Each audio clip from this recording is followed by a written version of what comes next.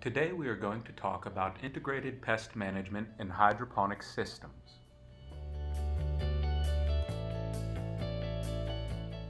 Hydroponic systems are typically set up in greenhouses and, as such, generally speaking, the fundamentals of integrated pest management for these systems tend to overlap considerably.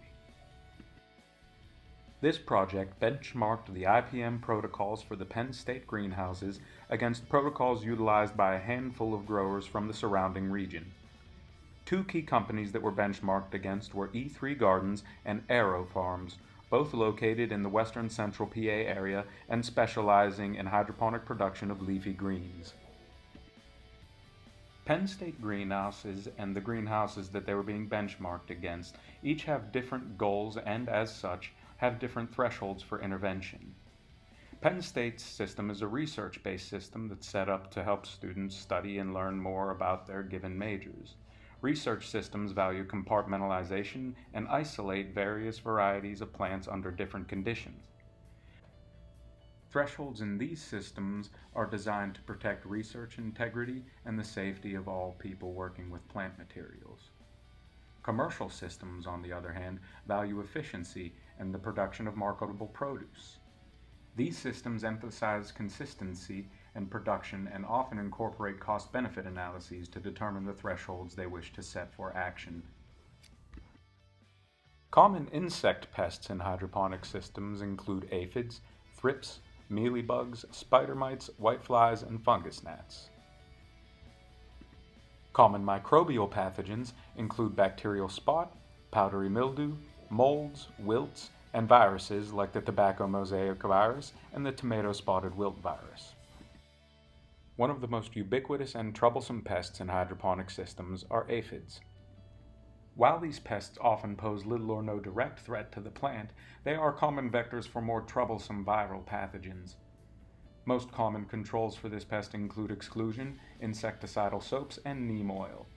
The Penn State greenhouses, however, rely principally on biological control provided by the release of parasitoid wasps to control populations of aphids in their spaces. Thrips are another common issue in hydroponic systems. These insects can be controlled through the utilization of strict sanitation protocols, vertical shelving practices, and efficient filtration systems. The Penn State greenhouses augment these measures by selecting parthenocarpic crops whenever possible and releasing predatory mites which seek out and feed on the thrips. Two other common pests include mealybugs and spider mites. These do pose a threat to the greenhouse but are generally of less concern when compared to other more virulent pests. They are also somewhat less common. Penn State principally uses the biocontrols Cryptolamus and Priscillus to control mealybugs and spider mites, respectively. Wilts can be most easily recognized when plants begin to lose turgor while also retaining moisture within their soil. These are common problems throughout most greenhouses and particularly in hydroponic systems. The most common wilts affecting hydroponic crops are Fusarium oxysporum, verticillium wilt, Rhizoctonia root rot, and Erwinia bacterial wilts in cucumber and tomato. These pathogens are particularly devastating and can wipe out entire crop systems in little time at all. Prevention through sanitation and exclusion is typically the most effective method of keeping these threats at bay.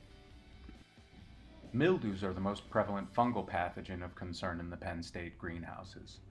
Although the early stages cause mostly cosmetic damage, later stages can lead to complete infestation of the system and plant death. For mildews, the best strategies will always be preventative rather than mitigating an already existing infestation. To deal with these troublesome pathogens at the PSU greenhouses, Scott typically uses trichoderma as a biocontrol. Viruses are uncommon in the Penn State greenhouse. When they do arise, however, they are usually vectored in by insect pests such as thrips. They are difficult to manage, but one of the most effective management strategies is to minimize the prevalence of insect pests and to emphasize sanitary cultural practices. The most common viruses in hydroponic systems are tobacco mosaic virus, tomato spotted wilt virus, and impatiens necrotic spot virus. IPM in the Penn State greenhouses utilizes the IPM pyramid. The base of this pyramid emphasizes the importance of cultural controls, which includes the selection of resistant varieties, good plant culture methods, and general sanitary practices. The second tier of the pyramid is mechanical control. This essentially amounts to exclusion and disruption of paths into growing spaces for pests. The third tier is biological control. This is the most important tier for integrated pest management in the Penn State greenhouses due to limitations on other controls created by the unique needs of the system. The final tier of the IPM pyramid, chemical controls, is rarely utilized in the Penn State greenhouses due to concern for student and faculty safety. In general, the PSU greenhouses are limited in their options for control. Cultural controls are somewhat emphasized, but sanitation is greatly challenged by rates of foot traffic and physical contact between students and plants. Similarly, mechanical control is limited by the high levels of traffic moving in and out of the spaces. It is for these reasons that biocontrols are so heavily emphasized in the PSU systems. Tactic application in the Penn State greenhouses includes the use of insecticidal soaps, neem oils, and parasitic wasps. Insecticidal soaps and neem oils are used on a smaller level, while the parasitic wasps are more common and are deployed through sticky cards throughout most of the greenhouse spaces. To keep plants healthy and well, it is particularly important to carefully check for signs, symptoms, and vectors on a regular basis. Scott stated that he personally scouts the greenhouses approximately 2 to 3 times a week for pests. In addition to Scott, Aaron, a student here, scouts multiple times per week to assist him as well. The only tools that they normally use are their own 2 eyes, and monitoring is done on a visual basis. Not only do they scout for pests, but also for diseases such as powdery mildew and other symptoms such as wilting leaves and/or stems. Additionally, environmental conditions are monitored such as temperature, humidity, and airflow. Overall, the needs of the Penn State greenhouses are quite unique when compared to commercial operations like Aero Farms and E3 Gardens. This is primarily owing to their dedicated function as teaching tools rather than production facilities, which incentivizes a heavy, systematic emphasis on biocontrols. When benchmarking the Penn State greenhouses against operations like E3 and Aero Farms, one key point of divergence that was noted was the regimented scheduling being applied to the monitoring programs in the commercial companies. There really is no established regimen for monitoring the hydroponics systems or, for that matter, any of the other greenhouse spaces in the Penn State greenhouses. Presently, Scott is solely responsible for monitoring, and it is conducted in a generally improvised manner. While this approach has been working out well enough, the fact is that undesirable control measures are occasionally necessary. This, in and of itself, suggests that more needs to be done.